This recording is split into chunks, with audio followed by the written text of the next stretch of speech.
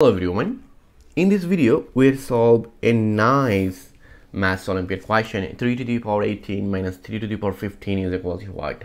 How to solve this maths Olympiad question? We'll solve this question without calculator.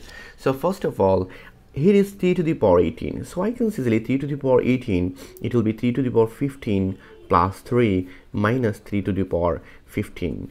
We know that 15 plus 3 it will be 18.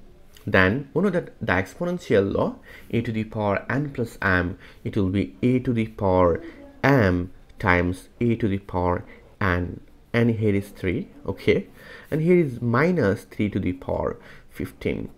Now in this expression you can see here is 3 to the power 15 is common, so this divide this, it will be 3 to the power 3 minus this divide this, it will be 1.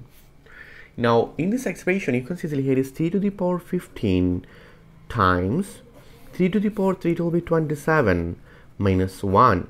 Now you can see 3 to the power 15 times 26.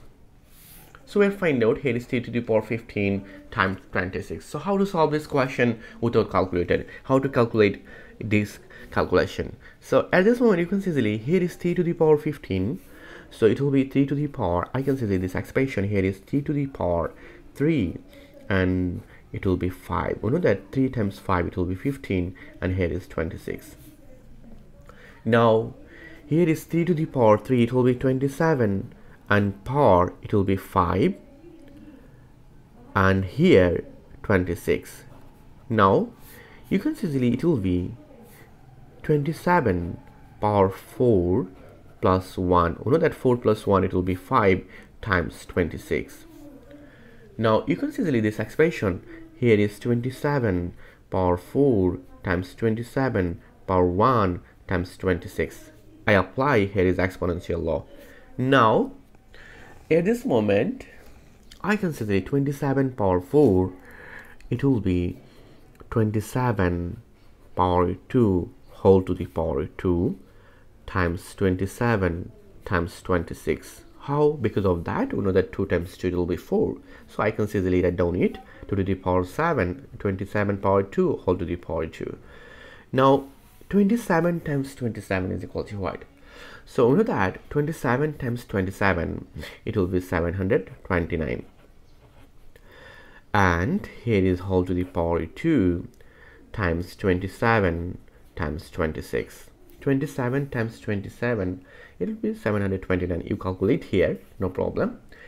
Now at this moment 729 is whole to the power 2 is equal to what? How does calculate this question? So it is a big number. So at this moment if I apply here is 700 plus, and here is 29 whole to the power 2 times 27 times 26.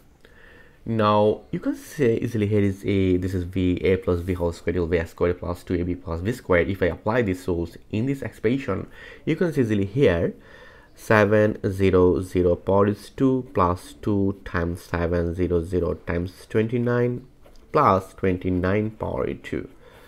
I apply a plus b whole square rule, a squared plus 2ab plus b squared, then here 27 times 26.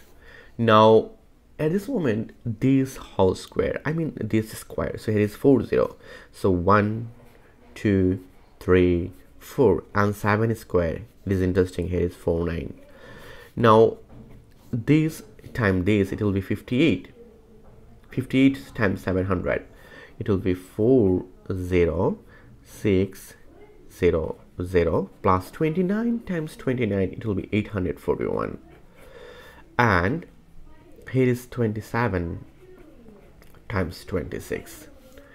Now this plus this plus this, if I calculate this I can say that it will be 1 and it will be 4 and this is 14 4 and our end is 1, so it will be 1 and here is 4 and 9 it will be 3, our hand is 1, so it will be 5. So 5 3 1 4 4 1 and here's 27 times 26.